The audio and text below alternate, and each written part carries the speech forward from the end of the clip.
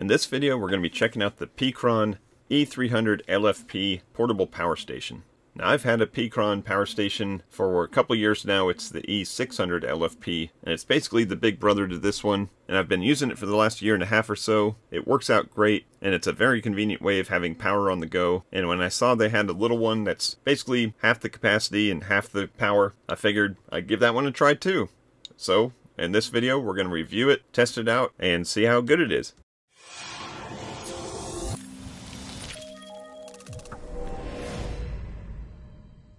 Hey everybody, it's Chris from Family Geekery. Today we're checking out the Pecron E300LFP portable power station, and we're just going to jump right into the specs and talk about what this thing can do, how much power it's got, and then we're going to test it out with a couple different devices. So first and foremost, when you're looking at a power station like this, you're looking at two main specs, and that's how much power can it give you, that's the power output, and how long can it give you that power, that's the capacity. So the power output comes in a couple different varieties. We got the AC over here and we got the DC over here. But for most cases, we talk about power output as being the AC, since that's the biggest way you can draw power out of this thing. So we're looking at two AC plugs here that can deliver 300 watts continuously with a boost output of 600 watts max. So basically every power station like this has some kind of continuous output, and it's usually about double that for the max output, or what they call the boost output. So I'm just going to call this a 300 watt output for the AC side. That's probably where the name E300 comes from. Now, besides the output, I said the capacity is also important, and basically that's how long this thing can run once you start drawing power out of it. And when it's fully charged, it has a capacity of 288 watt hours. Now, 288 watt hours means that it can deliver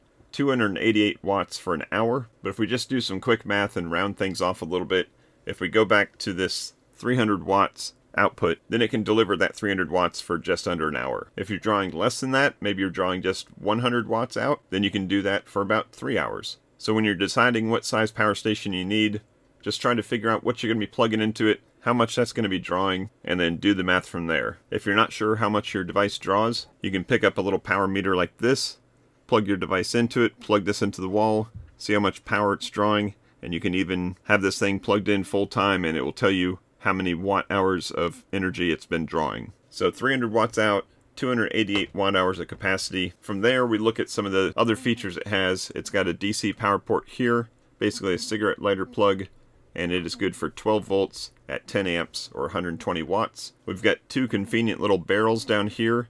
One is a 24 volts, one is 12 volts. Those are both 5 amps output, so basically you got 120 watts available here and 60 watts available on this one. So if you have a device that can run on DC and you've got the right cable for it, you can plug right into here and bypass the cigarette lighter, bypass the AC adapter, and it's just a little bit more convenient and a little bit more efficient. Continuing on with the DC, we've got a USB-C output here, which is 100 watt capable power delivery, and it's got an arrow pointing both ways, so we can also charge into that, but I believe it's only 45 watts going in. Some of the newer devices on the market right now will allow you to charge in through your USB-C port at about 100 or 140 watts, but having 45 watts capable there is better than nothing. And then we've got two USB-A outputs here, basically for phone or tablets, 18 watts each. If we rotate this thing around and look at the side, we've got a light on the side here. Push and hold to turn it on.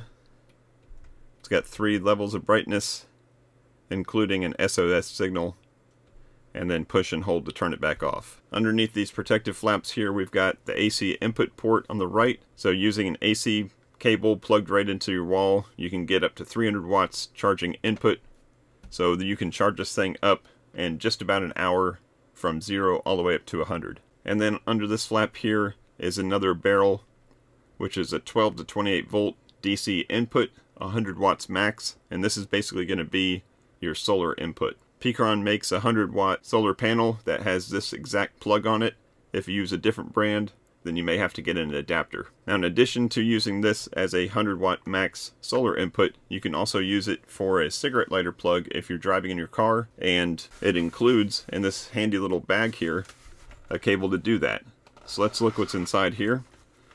We've got a cigarette lighter plug, plug this into your car, and you've got the right DC barrel right there, which will go into the input to give you 120 watts input to recharge this thing while you're driving. Also in the bag is the AC power cord. for recharging from the wall. I love the fact that they give you this little bag here. I've got a lot of these power stations, and sometimes you get the cables all mixed up. My Pecron E300LFP came with a nice little tote bag, and I've never lost the cables for that one or confused them because they're always nice and organized. So that's a nice little touch. Probably costs the company a couple extra bucks, but it's well worth it to me. Alright, so we talked about all the specs. Let's go ahead and plug some things in and test it out. Alright, I'm going to start by testing out the AC power output with my trusty little dipper here. It's basically a small crock pot, and I'm going to start off by turning on the AC power by holding the button for a second. And you hear a click telling you that it turned on, and the fan spins up just for a second, and now it's ready to go. So let's go ahead and turn this on to low.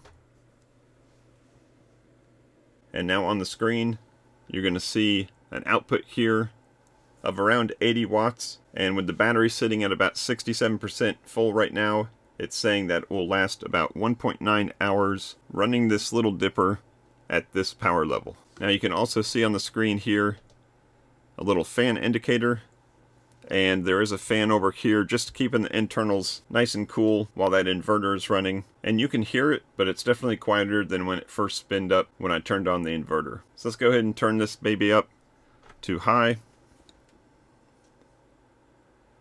And now we're pulling about 128 watts. And again, because we're at 67% full, we're going to be able to run that for about 1.1 hours. Now while this is running, we got the battery power here heating up the little dipper here. I'm going to go ahead and plug in the AC power adapter and see if we get pass-through charging. Alright, now it took a couple seconds for it to figure out what was going on and ramp the power up, but now we've got 324 watts coming in, and that's coming in from the wall, and we've got 118 watts going out.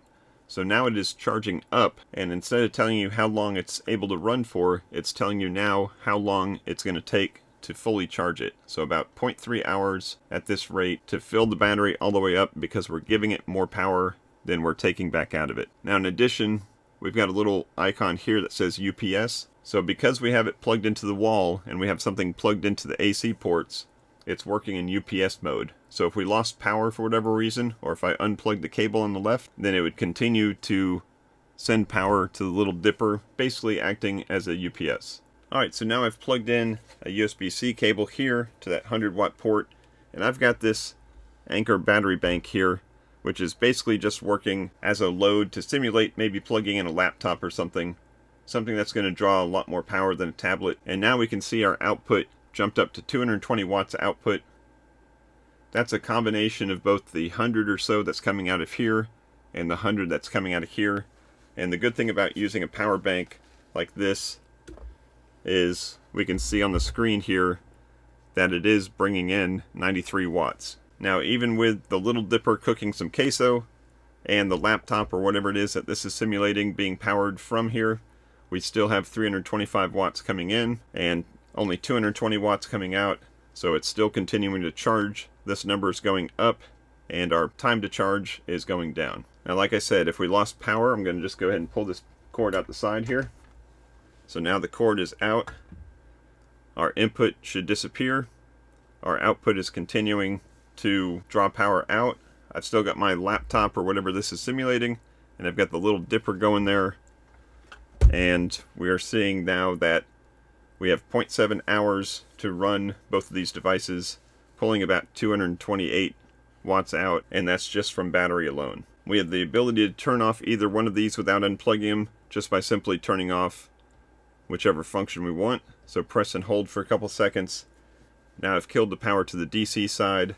We've dropped the output down to 125 watts, and now we're just powering up the AC side. Now there is an app that you can download from the App Store to control some of these functions, and I was able to download it. It was able to find this device, but it was never able to pair, so I'm not going to show you that. If app control is critical, then I would go with another product such as the Anker products or the EcoFlow. But I think we've given this thing a pretty good test. If you have any questions about any of the specifications or any of the tests, go ahead and drop those down in the comments below, and I'll be happy to answer them. This is just a quick little review on the Pecron E300LFP, but I think I covered all the features. If you're interested in buying one of these, I will leave links down in the description below. Now as I'm summing this up, I'm noticing that I forgot one feature on here, that some of the other power banks don't have. And there is, right on top of the power station, is a wireless charger. So if you have a phone that's capable of wireless charging, you can throw that up there, and that's just a nice little added convenience, so you don't have to use a cable. So final thoughts on the Pecron E300LFP. Like I said, I've been using my 600 LFP for a long time, and I love it. The market is absolutely crowded right now with different manufacturers making similar products, all at similar size and price range. With that in mind, I have a lot of reviews on my channel. Go ahead and check that out. You'll see reviews for all the major brands like Anker, EcoFlow, Bluetti, Jackery, and of course Pecron. So that's going to wrap it up for this review. I hope you enjoyed it. If you got something out of it, I appreciate a thumbs up. Like I said, check out the rest of the channel. I've got some more reviews coming up, and more importantly, some more comparison reviews coming up. So keep an eye on the channel and hit that subscribe button. But I thank you as always for watching, and until next time, peace out and geek out.